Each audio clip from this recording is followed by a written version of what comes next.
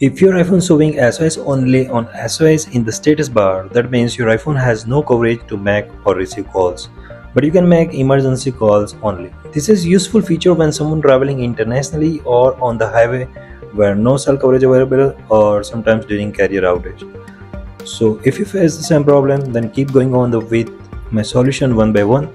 I'm sure that you can do the following to help your device find a cellular network.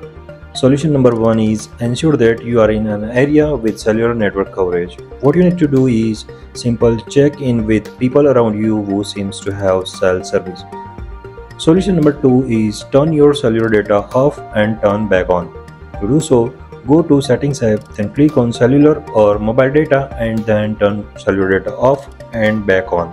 Solution number 3 is put your iPhone into flight mode and then wait for a while and turn off flight mode off. You can do it, go to settings app, then turn toggle on for airplane mode and turn toggle off. This trick helps to find nearby cell service easily. If this trick not working, solution number 4 is restart your iPhone. To soft restart your iPhone, please press and hold the volume button and the power button until the power off slider appears on the screen and then drag the slider to right side. Next, wait for 30 seconds and then press and hold down the power button to turn your phone back on.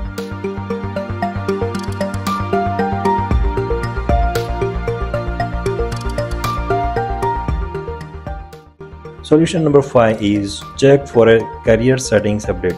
Your carrier provider may send out a carrier settings update to improve your cellular network connectivity and performance. As long as you are connected to internet, go to settings, then general and click on about. Over here, scroll the screen to see if there is an update available. Tap on the carrier. If any update is available, please follow the on-screen instructions to update the carrier version.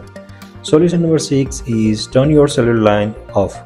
For this, go to settings, click on cellular and now you tap on phone number and turn your cellular line off and turn back on. If you are not using an eSIM, remove the SIM card from the SIM slot from your phone and put it back on. Solution number 7 is update your iPhone. If the software has a bug, it may be causing issue with your cellular service. To check for a software update, go to settings, scroll to general and click on software update. Wait for a while till the page loading. You will need internet for this work, so Wi-Fi would be your only option if you can't connect to cellular.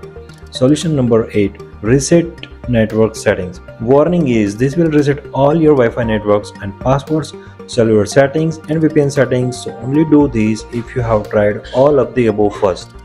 If you are fine with that, go to settings app, scroll to general, now again scroll down the screen all the way to transfer or reset iPhone. After that, over here click on reset. Finally click on reset network settings and follow the on-screen instructions.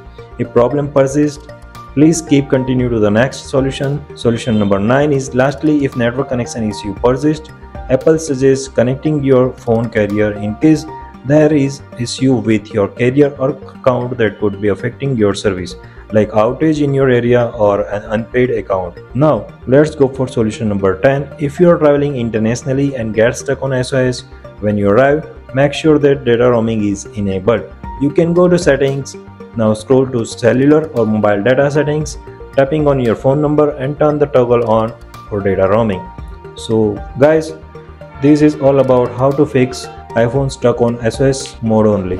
Thank you for watching. Please subscribe my channel and tap on bell icon